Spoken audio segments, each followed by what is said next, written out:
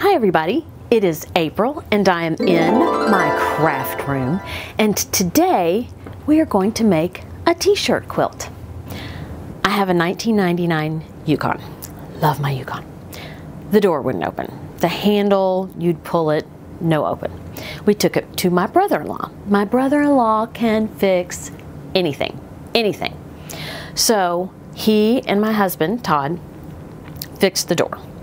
And when my husband said, "How much do I owe you?" he said, "Well, how about a quilt?" And I thought, well, I can do that. And then he handed me a giant pile of t-shirts. And that is where this part of the story begins. I've never made a t-shirt quilt before. And there's a lot of pressure when you're trying to make someone a quilt and it's your first time making it. So I was on the phone with my friend Di from Sister Chicks. Hi Di. Just sitting here sewing. And Di shared with me how to make the perfect t-shirt quilt. So I'm going to share that with you. I'm also going to link to Di's video in the description where she goes through several examples of t-shirt quilts that she's made. Now you're probably wondering, what is our theme? Our theme is NASCAR. And I have all kinds of NASCAR shirts. The thing about NASCAR, these designs are huge, huge. Look at that. That's a whole t-shirt. And guess what? There's more on the back. Look at that. So this is going to be interesting. But based on Di's suggestion, I think I have a plan. So I am going to cut out what I need of the t-shirt, and actually extra on the side, which is what Di told me to do. And then we'll take a couple rulers, different sizes. We will audition which size looks best.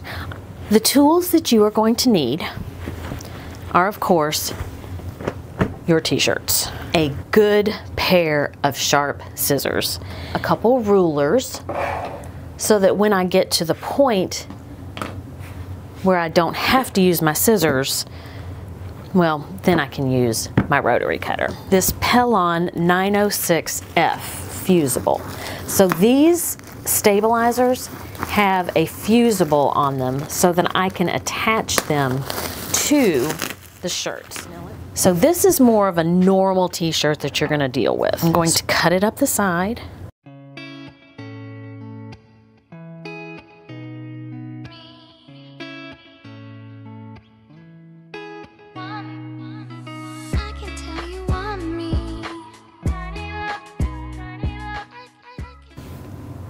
I am filleting t-shirts.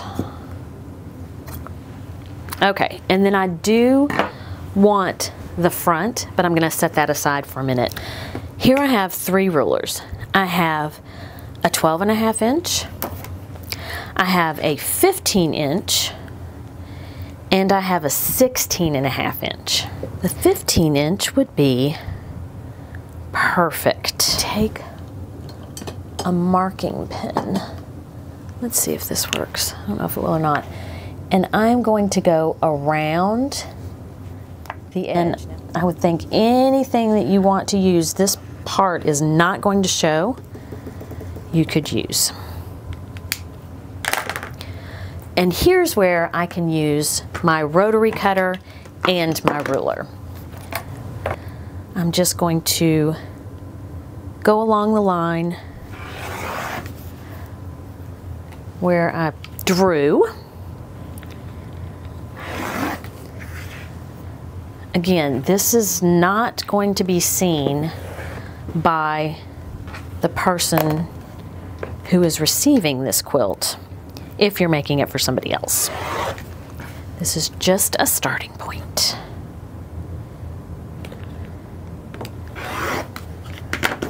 All right. So this other part, this is white, and it's a pretty dingy white, even if I do say so myself. But if you had t-shirts that were different colors, you might want to hold on to your excess t-shirt fabric until you're done with your quilt, because if there are other colors, you might need some of those colors to fill in some spaces when you're using the smaller portions of the shirt. For this portion of the quilt, you will need a pressing cloth because you are going to be adding stabilizer to your t-shirt so that it's not flimsy like this. Di recommends a handy wipe. I don't have a handy wipe. So I have this tea towel that was down here because I was gonna do something with it. And I thought, well, let's see how this works. You'll need an iron, a hot iron, and you will need your stabilizer. The side that you want on the wrong side of your t-shirt is the side that feels bumpy. The side that feels smooth is not the side that has the glue. The way that Di did it was she laid the t-shirt down face down and then took her stabilizer, laid it on top with the bubbly side or the gritty side down. And then that way she could tell that she was covering the area that she needed to. You want to use a pressing cloth because the finish on your t-shirt, you know, when you feel a t-shirt, especially like this, where I'm sure it's paint, but you don't want that to melt. So use your pressing cloth to protect the t-shirt that's going in your quilt. My cordless iron was not hot enough. I don't know how long I would have had to press in order to get a good hold. It's not necessarily because it's cordless, it's probably because it's an old iron and it only keeps its heat for so long. Now I do need to make sure that the middle is pressed because I'm going to cut this. And as soon as I don't make sure there's some heat on the center, I could have a problem with it lifting off once I cut the edges. There is my pressed t-shirt. And now instead of being flimsy, it's got some structure to it. You know what would work well with this? A heat press. And I have a heat press. This seems like a faster way to get the stabilizer adhered to the back of the shirt. You do not have to use a heat press. A lot of people use irons. Not everybody has a heat press in their repertoire. So let me finish pressing the rest of these and we'll get on with this t-shirt quilt. Now I'm going to cut it down to the size that I want to use for my t-shirt quilt. So I am going to lay my ruler on top. I'm using a 15-inch ruler. And I want to get this centered as much as possible. Or, you know, maybe I don't want to center it. But I want to cut it down to the size that I need.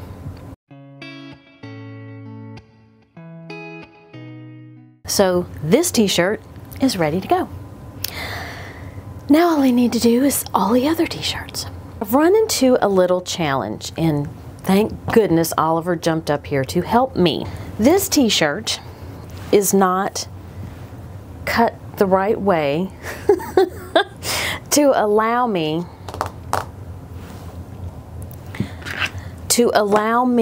to center this image. So I know that this shirt also has a front that has a signature on it that matches this back. First, I need to figure out how big I can make this, and then I can cut this based on that. So let's do this. Let's first see how much this image, how much room this image is going to take. And this is about 10 1/4. If I can make this 5 by 15, then I can just attach it to the side of the block. So I can cut this down to 10 1/4, and then this would be 5, which once sewn on would make it 15. I envision it somewhat like this. And here we have our block. So I have all of these shirts that have this little square or little lapel, I guess, design.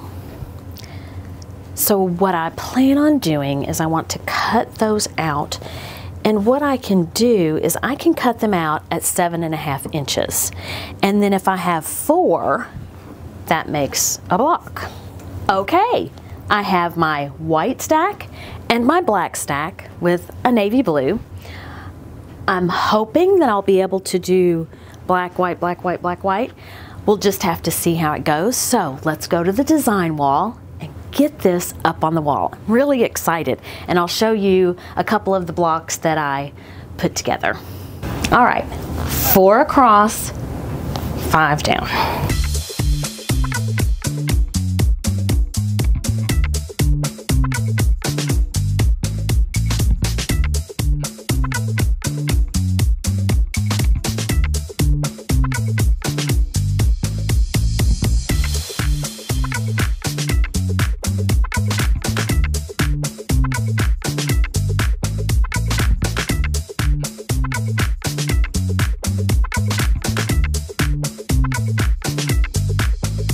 Kind of like it.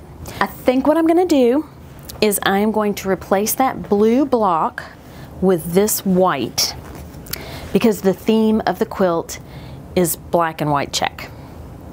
And I have some black and white check fabric. So when I get done putting this all together, we're going to add the cornerstones, and then I also have this NASCAR fabric that I can put as a border. So don't go anywhere, I'll be right back.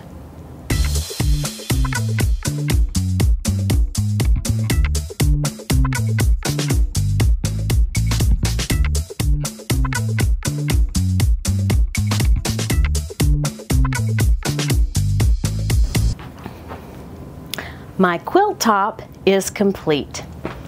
I'm not gonna lie, I was a little bit nervous because this is the first t-shirt quilt that I've made.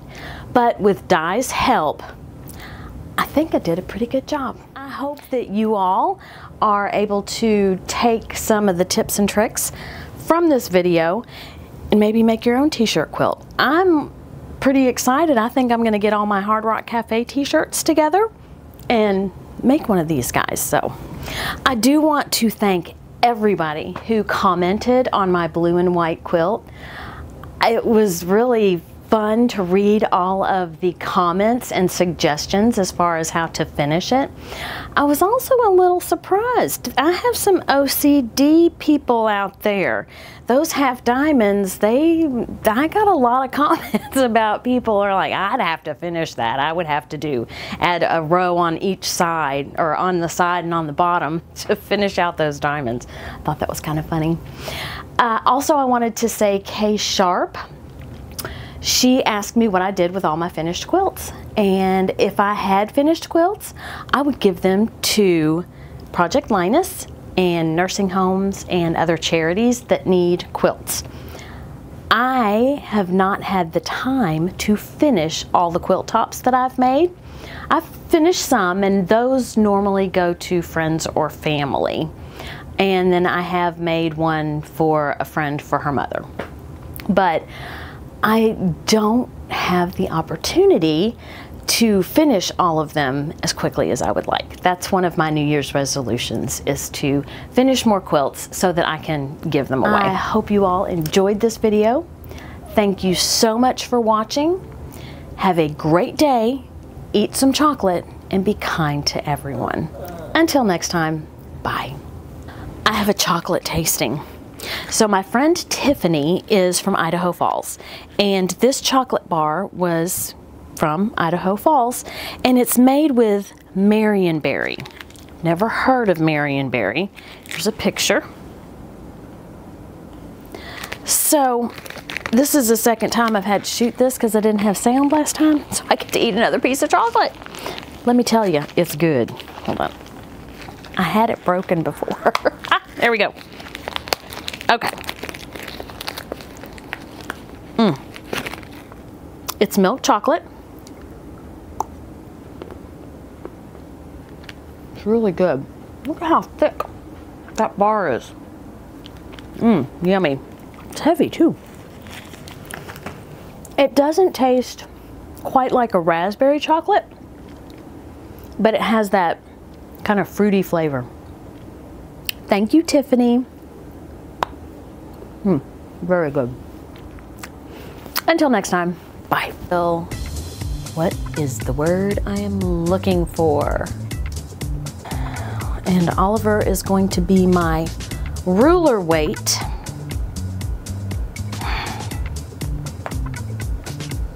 Ow! Hey! Stop. For some reason, my husband, whenever I am filming, he just so happens to be walking on the floor above wherever I'm filming. How he knows that I'm filming and that we're going to hear the squeaky floors, I have no idea. It's a gift.